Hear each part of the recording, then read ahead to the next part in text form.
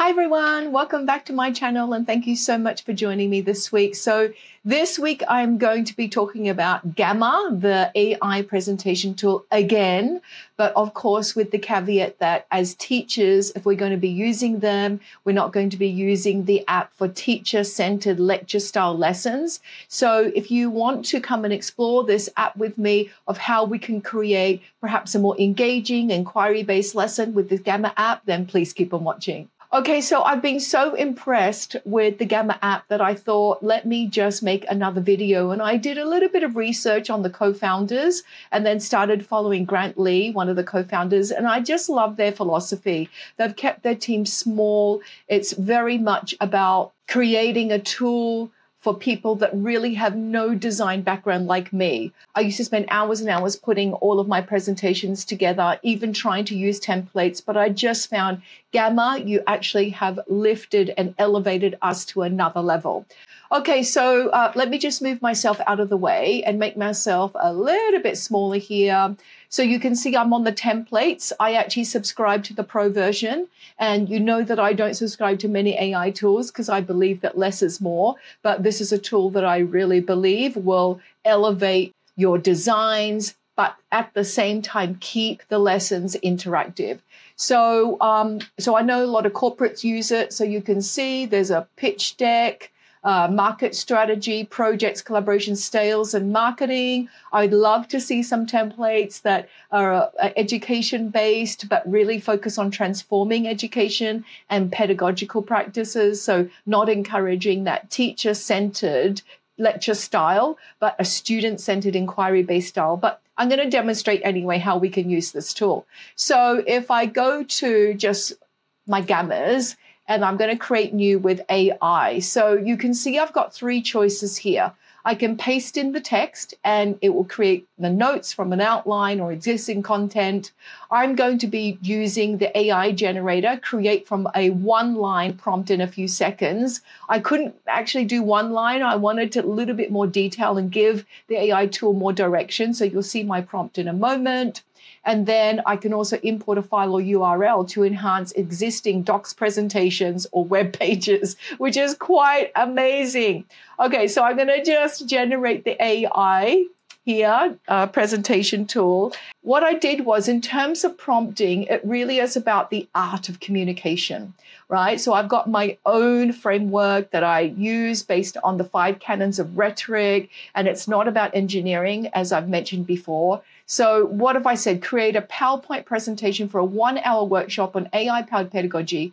Focus primarily on effective teaching methodologies with AI tools presented only as enhancements to these approaches.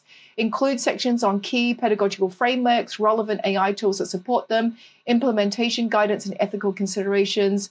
Add 2 or 3 elements for audience engagement and provide practical classroom examples using clean design with minimal text.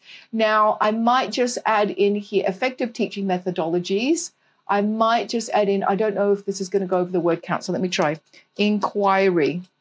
Okay, yeah, inquiry based.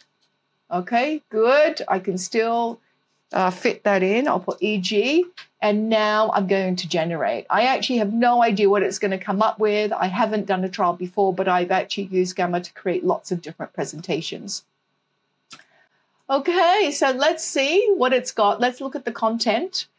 You could see also that the default was 8 cards. I just put 8 cards. It's only 1 hour long. I could have increased that to about 20. So what is the actual content outline? So 60 minutes, pedagogical frameworks. And remember, I can edit this, okay? Foundations of effective learning. So student-centered, inquiry, project-based, collaborative, beautiful, critical thinking, interactive element. Okay, so this looks pretty good to me so far. You can see slide 3 is about the inquiry-based learning framework. Slide 4, project-based learning. Yes.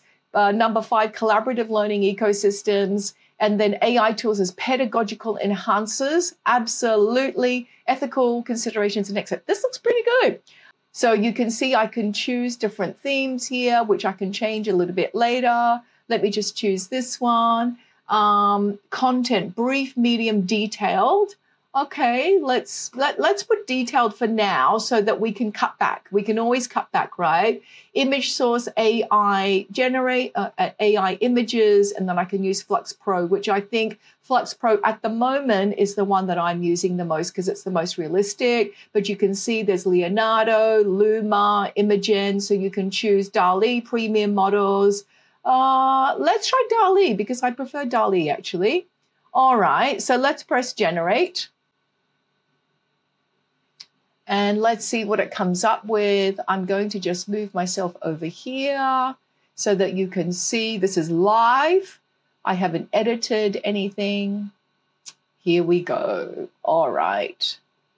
Now, I think I accidentally chose the dark background. You know that I don't like the dark background because of my astigmatism. So I'm going to have to change the actual design, layout, and colors. But let's just look for the content first because I actually chose that by accident. Yeah, I'm finding this very difficult to read for my eyes. But we're up to slide 5, collaborative learning strategies. Number 6, AI tools as pedagogical enhancers.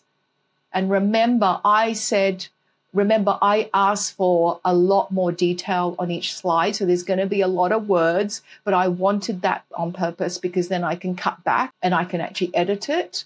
Okay, so let's have a look at this. Okay, so first of all, I want to actually change the design. So let me just move myself over here and let me just find it. I never remember any of the functionalities. I just kind of have a play around here, but I can see theme. So let's edit the theme because this is too dark for me. And then we'll go over. Now, I do have my own theme stored somewhere. I just can't seem to find it. Where is my own theme? Custom, maybe there it is. It was under custom. All right. Oh, that's so much better for my eyes. Thank you. So let me just go through this. And remember, there's a lot of words here which I'm going to be modifying. Okay. So this perhaps is more of a script. And then I can, change and then I can edit. So welcome to the workshop. So that's the welcome. And then this is quite nice, just giving some percentages. I would like to verify that. So I would actually look up those studies and then give the references. But foundations of effective teaching, 43% engagement increase with student-centered learning approaches compared to traditional methods. I can easily look that up on my Consensus app, which I have also subscribed to get a percentage. And then 37% faster critical thinking. So development when students participate in guided inquiry activities, 30% faster in critical thinking. And then the 3 key frameworks, inquiry-based, project-based, and collaborative learning. Great. Okay. So what's next? Let me just jump to number 3. So hang on. How do I jump there? There we go. Inquiry-based learning. So I might change some of these headings, but it really is about asking, investigating, creating, discussing, and then reflecting, or something similar, I would say.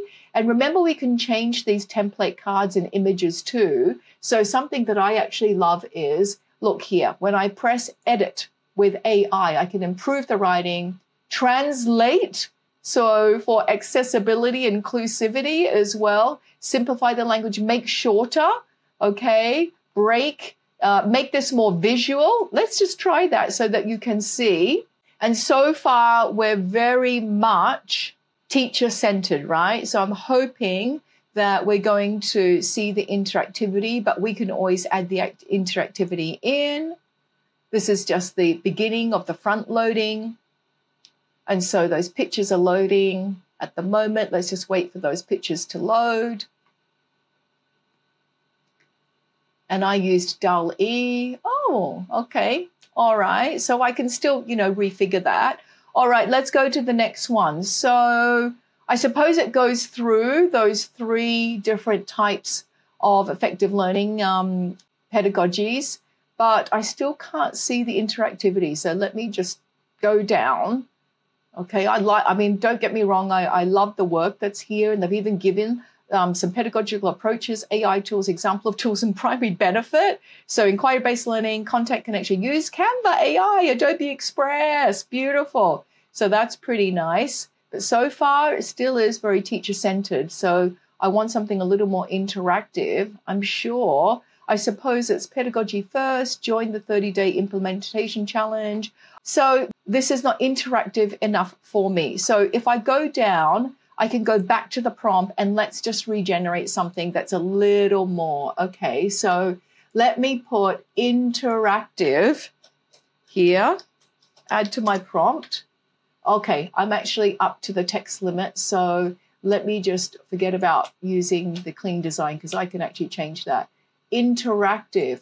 I'm going to put highly interactive because I know that Gamma does a lot of polls. Okay, let's just generate the outline now.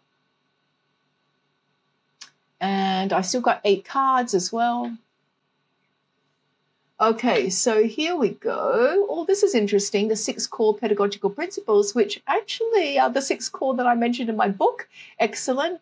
Inquiry-based. Now it's gone to personalized direction, personalized SAMR. So it's gone in a slightly different direction, but it's given me an interactive element, small group discussion. How might you use AI to support personalization while maintaining? Okay, and you can see I can delete slides here, so I don't really want to include that one. What else? Here, Seamir practical. Okay, let's just have a look at this.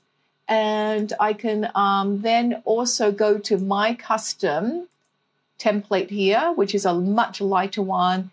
And then let's just go to medium. I think it was far too detailed. I'm going to stick with DALL-E. And then this is the last time I'm going to generate because I don't want to be really wasting energy resources by generating something that I'm actually not going to use or only for demonstration purposes.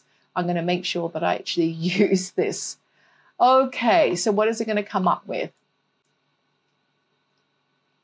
Okay, here we go. Okay, great.